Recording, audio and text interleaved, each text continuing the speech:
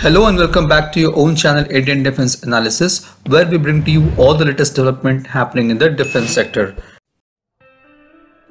The Light Combat Aircraft LCA Tejas is a 4.5th generation 6-seat multi-role fighter aircraft designed by Aeronautical Development Agency ADA in collaboration with Aircraft Research and Design Center ARDC of HAL. The LCA Tejas currently has 3 production variants: Tejas Mark-1, Mark-1A and trainer variant. Indian Airforce has placed an order for 40 Tejas Mark-1 and 83 Tejas Mark-1A, which includes 18 Tejas trainer aircraft. Indian Airforce plans to procure 324 aircraft in all variants, including Tejas Mark-2, currently being developed by HAL. The Tejas Mark-2 is expected to be ready for series production by 2026 to 2027. While Tejas MK1 is a potent fighter in its class, the Indian Air Force was looking for a few more enhancements to make it more lethal and powerful platform. The Tejas Mark-1 lacks in electronic warfare capabilities, performance shortcomings of radar warning receiver or missile approach warning system, limited internal fuel capacity, non-compliance of fuel system protection, inadequate forward-facing pilot protection, and performance shortfalls due to underpowered engine. These shortcomings are going to be addressed in Tejas Mark-1A, which will have total 43 improvements over Tejas Mark-1. This includes the reduction of screws in several airframe panels that required daily servicing. This will reduce the turnaround time of the aircraft. Indian Air Force also wants air panels that can be replaced without taking too much time, and this will be supplied to Indian Air Force with quick release fasteners. Many LRUs, that is Line Replaceable Units, will be repositioned and new LRUs are to be included, keeping in mind the maintainability easiness. The Tejas Mark-1A will also have more indigenous component than Mark-1. The Tejas Mark-1 has 58% level of indigenization, which will increase to 65% in Mark-1A. The shortcomings such as increased weight, reduced speed would also be addressed in upcoming Tejas Mark-1A aircraft by increasing the use of composite in manufacturing and reducing the supersonic drag by using more aerodynamic pylons.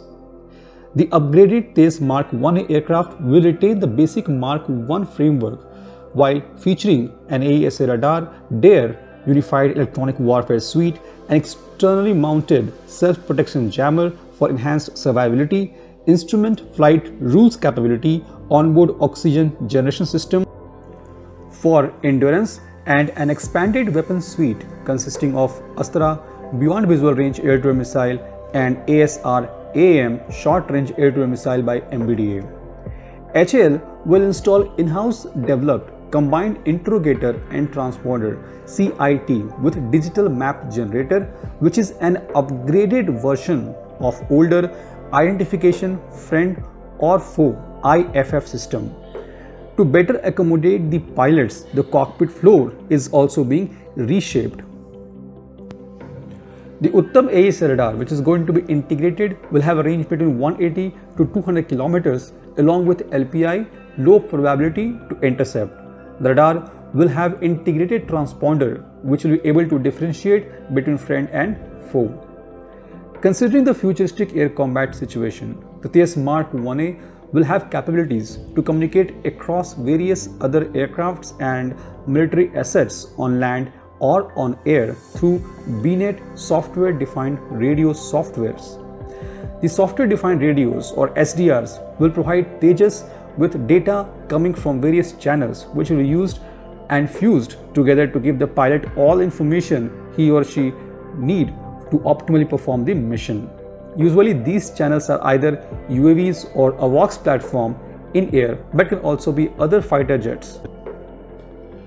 Another major improvement will be the incorporation of a multi-channel digital receiver based RWR, which will be able to instantaneously track and identify the target aircraft. It will alert the pilot if a radar homing missile is approaching or if the aircraft is under radar lock by the enemy. The RWR is integrated with the radar and the jammer. If an electromagnetic wave hits the aircraft, the RWR will give a warning to the pilot and the self-protection jammer will automatically get activated and try to jam the enemy's radar source. The next upgrade is HMDS. The HMDS or helmet mounted display system in MK1A will be fully operational in air-to-air and in air-to-ground mode. The HMDS eliminates the use and the need of HUD, that is heads-up display system. The Tejas Mark-1A will feature a revamped DFCC, that is Digital Flight Control Computer.